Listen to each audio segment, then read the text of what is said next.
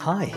The cough reflex is something we've all experienced. The cough reflex is a protective reflex. It's protecting the airway. So if something irritates the airway, you inhale some dust or something goes down the wrong way when you're eating or drinking, you start coughing and spluttering, and the reflex then is a method of expelling air with force to try to push out whatever's caused that irritation. There are other things that also trigger a cough, and we're going to look at the anatomy of the reflex. Now, normally, we'd look at the sensors, we'd look at the afferent limb, so the sensory nerve, we'd look at the reflex in the brainstem, and then we'd look at the efferent limb, the motor limb, and then what happens as a result. There are bits of this that are missing. Not all the knowledge exists.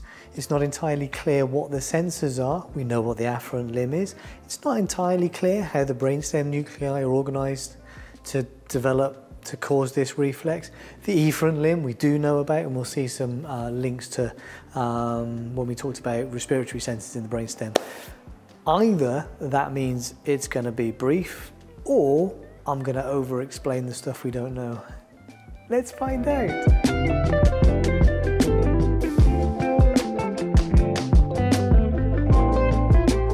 The cough reflex, as I said, has evolved to protect the airway. Something triggers the sensory apparatus. The larynx is incredibly sensitive to this. If you have a drink and it goes down the wrong way, or you get a little bit of food going into the airway, it feels like a ginormous thing has gone down there, and it's incredibly irritating. You just start coughing and spluttering and you can't control it. Whereas in fact, it's probably something absolutely tiny, just because the larynx is so sensitive, because it's the top of the airway, so it's protecting the airway. So foreign objects, pathogens, some gases, and also secretions within the airway itself. So inflammation of the airway can cause the cells of the airway to produce lots of mucus. All of those things can trigger a cough to clear out the airway, because of course the airway has to be an airway. It has to be a clean, clear opening so that we can breathe easily.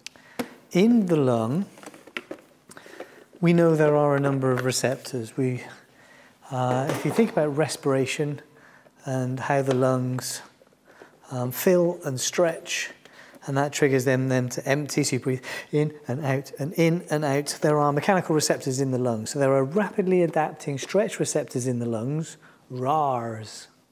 And these are involved in transmitting that sensory information about irritation from the lung up to the brainstem. So these are found in the airways, in the lungs, and they don't seem to directly respond to things like capsaicin and histamine and triggers, direct triggers of cough. So an as yet unidentified, probably, sensor is detecting the irritant and sending that information to the rapidly adapting stretch receptor and triggering that to send an action potential up to the brainstem.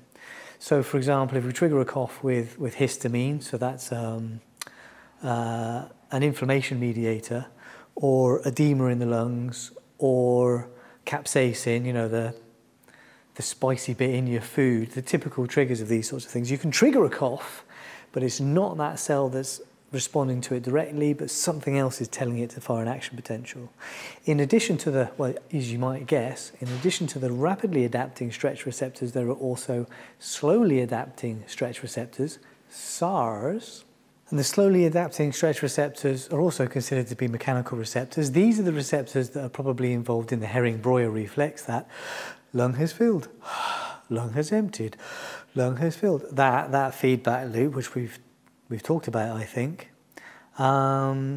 They are mostly found in the alveoli and the bronchioles. They might be involved in the cough reflex. But then there are C fibers. C fibers make up most of the sensory neurons in the airways. These are unmyelinated fibers. These are directly sensitive to capsaicin and histamine, to acid, to gases like sulfur dioxide, chlorine, things like that. Triggers of cough. But the current thinking is that there's something else going on here. There are other sensors of these irritants that trigger these other neurons to send those actions. It's more complicated than that. So we don't entirely know what the sensor is. There are a whole lot of sensors in the airways that respond to cough. And now we're getting onto firmer ground, and that information travels back to the brainstem with the vagus nerve. Here's the chest. I've taken the left lung out, and in here is the vagus nerve. It's running with the esophagus, but the vagus nerve runs posterior to the heart and the hilum of the lungs. So the vagus nerve picks up those sensory afferent fibers. Now the vagus nerve is a busy nerve. It's cranial nerve 10. It's running down from the brainstem and carrying fibers throughout the body, and it's also picking up various sensory fibers and carrying them back. So in this instance, it's carrying sensory fibers back from the lungs, some of which are able to carry information from whatever the cough receptor is.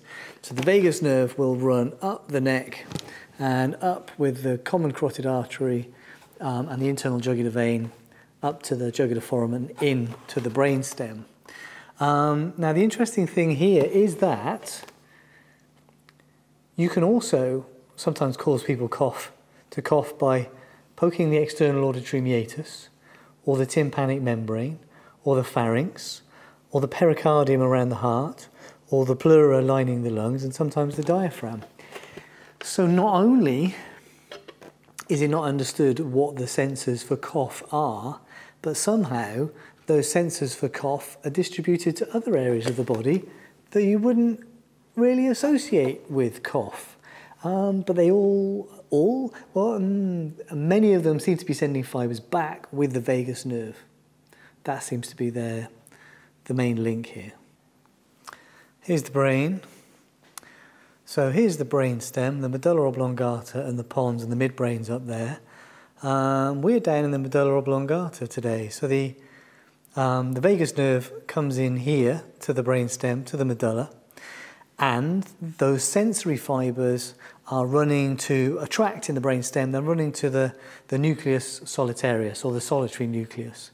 The solitary nucleus is a big long string of tracts in the brainstem, and this is where we see a lot of sensory inputs coming into the brainstem.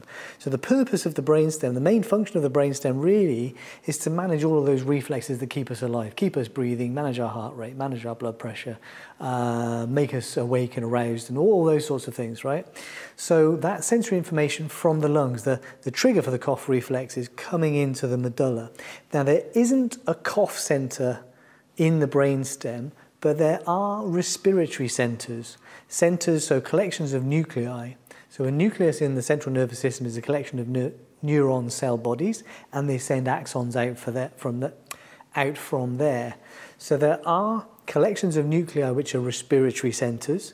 In the medulla, there's a dorsal respiratory group and a ventral respiratory group, and these nuclei are sending out axons to the muscles of respiration. So these are the muscles involved in cough: the diaphragm, the intercostal muscles, but also the muscles of the abdomen and accessory muscles of respiration.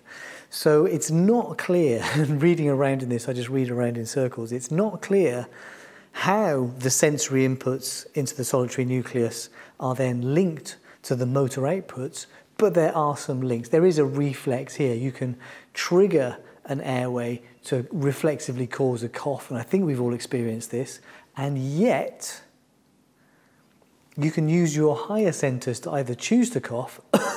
You can make yourself cough if you choose to cough, if you think about it. In fact, me talking about cough may well have made you cough at some point up to this. But also, if you're about to cough, often you can suppress that cough. So the higher centers of the brain are also acting upon this reflex, just like the movements of breathing. We breathe in and out and we don't have to think about it. There are centers in here that manage that for us, but these are all somatic muscles, so we can choose to breathe if we want to. We can choose to cough or suppress a cough if we want to a certain extent. So there's a lot going on here. In the next 10 to 20 years, you can add your knowledge onto this, right? But suffice to say that sensory input comes in, there's a relay in the brainstem, probably in the medulla somewhere, that links probably to those ventral and dorsal respiratory groups, which then move the diaphragm, move the intercostal muscles, and move the abdominal muscles, but also move the muscles in the larynx. So what are the stages of the cough that are triggered? And also then, what are those efferent nerves? What's the efferent part, the motor part of this reflex? The first phase is the inspiratory phase.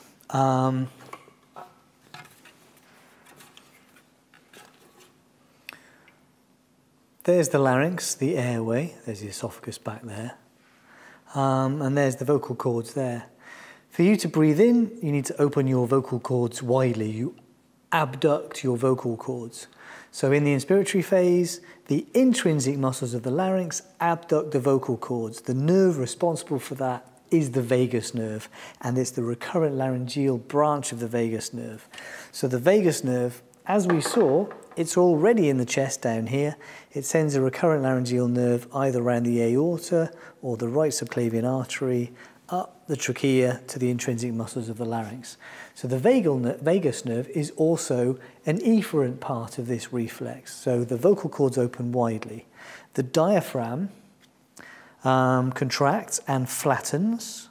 So the diaphragm is innervated by the phrenic nerve, which is formed from spinal nerve roots C3, C4, and C5. So there are somatic motor neurons involved here, upper motor neurons and lower motor neurons running out with the phrenic nerve to the diaphragm. The diaphragm flattens. The external intercostal muscles, so the muscles between the ribs, the external intercostal muscles, they at least have tone to resist the changes in pressure inside the thorax, but the external intercostal muscles can also lift the ribs up, and other accessory muscles of respiration may also get involved to lift the ribs up. So that's the inspiratory phase. The volume inside the thorax increases, the vocal cords open and air is drawn in. So these intercostal muscles are innervated by intercostal nerves. They're also branches of spinal nerves coming out of the spinal cord, so more upper and lower motor neurons, right? So the inspiratory phase. And then we have the compression phase. The vocal cords adduct, they close. The glottis is closed. So you've taken air in, the glottis is closed, the diaphragm now relaxes and it returns to that dome shape, and the abdominal wall muscles,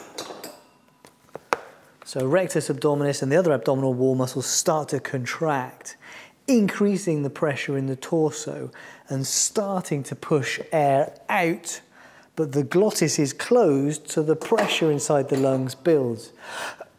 So that's the compression phase.